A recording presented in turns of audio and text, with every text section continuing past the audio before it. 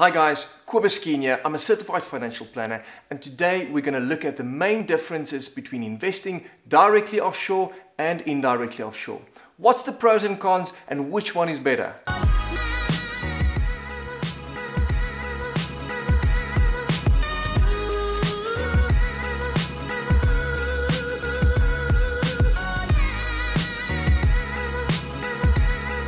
Without any further ado, let's get right into it. Let's look at both sides in more detail. There's basically 7 major differences between both of them.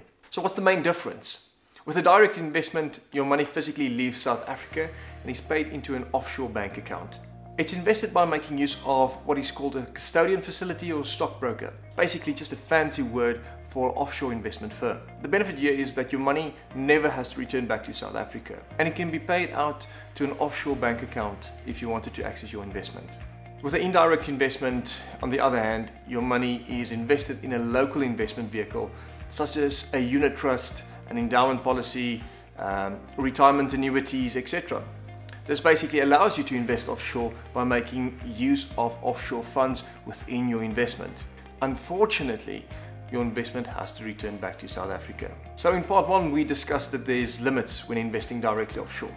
If you want to take money offshore, you can't just do so without permission in the form of a tax clearance. And there's basically 2 ways you can do that, and that's by making use of your foreign allowances. Number 1 is your discretionary travel allowance of 1 million. Here you don't require any permission from SARS, but with your foreign investment allowance, you unfortunately require permission from SARS. With an indirect investment, on the other hand, there's no limit to the amount you can invest offshore. Therefore, you also don't require any tax clearance from SARS, but the main difference here is that your money has to return back to South Africa when you want to access it. Number 3, protect yourself against currency devaluation. Keep in mind that the rand can become stronger, which will have an opposite effect on your investment. If your investment is made in a stable political environment, you can protect yourself against currency devaluation. The benefit here is that if the rand devaluates, it actually has a positive effect on your investment. Basically means that your investment will increase in value substantially. So the biggest benefit here is that your money doesn't have to return back to South Africa. With an indirect investment, although you will enjoy the benefit if the rand devaluates, your money still has to return back to South Africa. So the benefit here is very limited.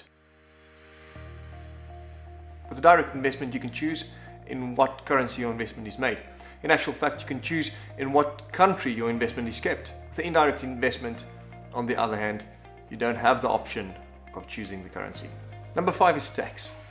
On a direct investment, all South Africans pay tax on their worldwide income. Fortunately for you, there are agreements in place with many countries, so you won't pay tax twice. With the indirect investment, you still use a local investment vehicle. This means that the tax that you will pay will depend on the investment vehicle used. Number 6 is the entry levels for the investment. Naturally, with a direct investment, you're investing directly offshore. Because you're investing in a strong currency offshore, the entry levels for a direct investment are normally high. With an indirect investment, you still use a local investment vehicle. Investment vehicles such as endowment policies, unit trust, retirement annuities are available with much lower entry levels. You'll also have the option of making monthly contributions, starting with as little as a few hundred rand a month. Number 7 is the last one. It's capital gains tax. So what is capital gains tax? Well, basically, you'll be taxed again on the difference between the amount that your investment started with and the end value. So with a direct investment, there's a massive benefit. Your profits and losses will be calculated in the base currency. This means that you won't pay tax if your investment grew because the rand devaluated. You will only pay tax on the portion that your investment grew in dollar terms. With an indirect investment, any profits or losses are calculated in rand. So this can be problematic. It basically means that if the rand loses value, your investment will grow additionally because of that, and you will be taxed extra for that. To illustrate this, I think it's best if I use an example. You invest 1 million rand directly offshore at 10 rand to the dollar. This makes your investment worth $100,000. A few years later, your investment doubled.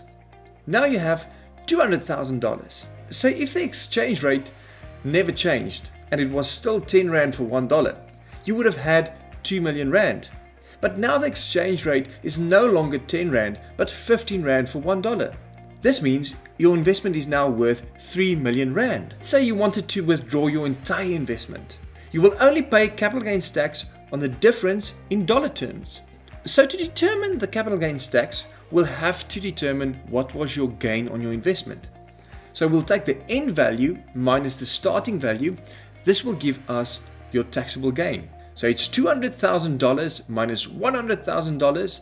This means you had a $100,000 gain. You will only be taxed on the $100,000.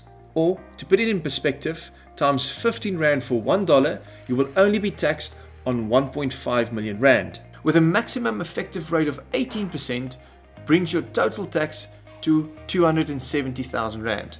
Or if you use Old Mutual's wrap structure, for example, will only be taxed at 12% versus 18%. This bringing the total tax to 180,000 Rand. More on that in part 3. So let's take the same example but with an indirect investment. You invest 1 million Rand in an offshore fund, and the investment did exactly the same as our previous example. For us to determine what the capital gains tax will be on an indirect investment, we'll have to look at what was the gain between the starting value of your investment and the end value. So your initial investment was 1 million Rand and the end value of your investment is 3 million. This means you had a 2 million Rand gain and you'll be taxed on the whole 2 million Rand gain. With a maximum effective rate of 18%, this brings your total tax to 360,000 Rand. This means that the tax is significantly higher when doing an indirect investment. In fact, double compared to Old Mutual's wrap structure. Your end goal will ultimately decide on what investment you should choose. If you want to invest directly offshore, it can hold some amazing benefits, but it comes with some red tape. Old Mutual has figured out a way to work around the red tape with some amazing asset protection and tax benefits. In part 3, we'll look at how Old Mutual has figured out a way to outsmart the system by still doing a direct investment and avoid paying certain offshore taxes. Well guys, I hope that you found this video in some way interesting or valuable. And if so, smash that like button and subscribe. The idea of this channel is to take what can sometimes be a complex financial topic and explain it in a very easy to understand manner. I'll do a part 3 where I dig into a bit more technical detail, where we'll look at the differences such as tax, limits, etc. If you have any questions, please leave a comment below. Or if you needed more info, my contact details are linked in the description below. So pop me a mail, give me a call, and I'll see you in the next one. Thank you!